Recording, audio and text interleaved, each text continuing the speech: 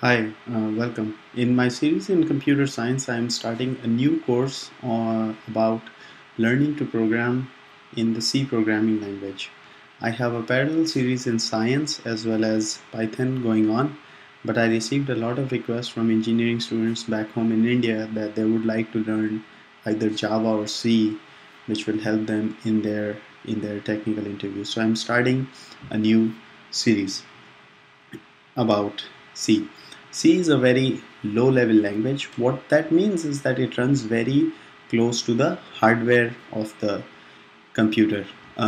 See, in a computer there is the transistors and the chips, on top of which there is the operating system, and on top of which is C. C runs very close to the low. C is basically a low level language, runs very close to the hardware, which makes the programs C programs run very fast. They run as almost as fast as the hardware permits, which is very good.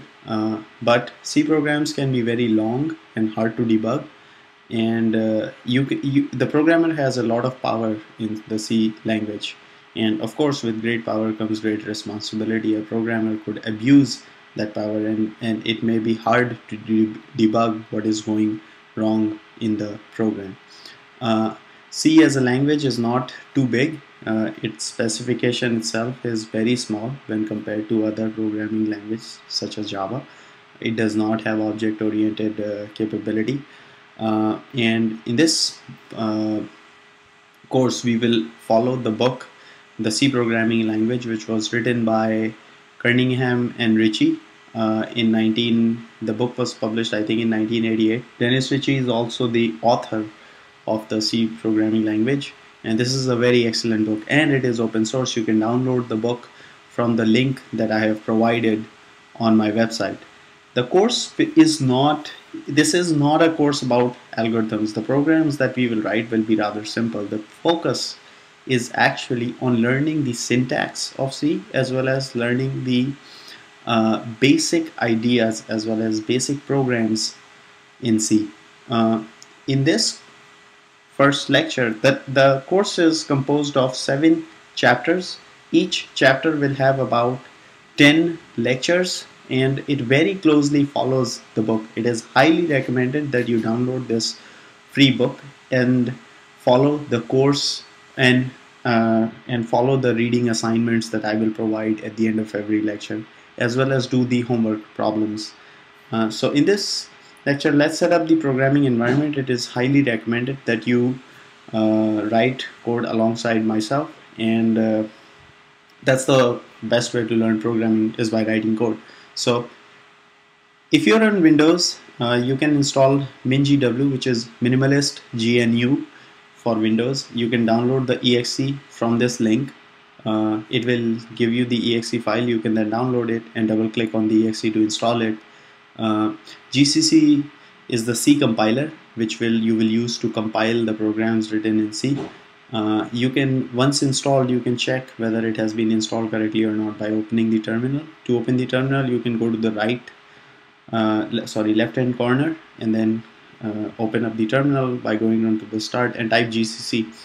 If it gives you an error like this, fatal error, no input files, compilation terminated, that means that program has been successfully installed. If it says that I cannot recognize GCC is an unrecognized program, then it has not been installed. On a MacBook, GCC can be installed either by downloading Xcode, or you can install command line tools. Read this. Xcode is a large project, and I only recommend to download it if you have good internet connection. Otherwise, command line tools should suffice. The older versions of Mac operating system, I believe, have the command line tools. Either ways, it should be rather straightforward. If these instructions do not help, look on the internet. You should be able to install GCC on your MacBook. It should not be hard. To check whether it has been installed correctly, you can just type which GCC on terminal, and it should give you something like this. I have a MacBook, and I can run which GCC, and it tells me that okay, there is a program installed in /user/bin/gcc. If you are on a Linux environment, then GCC should come installed. You should not have to do anything. You can test it by typing the same command with GCC. You should get the output. Let's write a sample program to make sure that our programming environments are set up correctly. The program is a simple C program which outputs hello world. It was the recommendation of Dennis Ritchie and Cunningham that when you're learning a programming language, try to write the first program as hello world with it'll output hello world. So that's the advice of the wise that we will follow. So open a new file called hello.c and then write the first line as include the standard library. We will go through this program in great detail in the next lecture, but for now let's just type out the program. Main function parenthesis open and then printf hello world new line character semicolon and then getChar. GetChar is technically not needed. I only put it there because otherwise what will happen is that when you run the program, especially on a Windows machine, the output will appear and then it will go away immediately, and so you will not be able to tell whether your program worked or not. So if you are not on a Windows machine, you can feel free to skip getChar. Either ways, once you have written the program, the next step is to compile the program. So go to the directory in which hello.c is located and compile the program by typing gcc hello.c.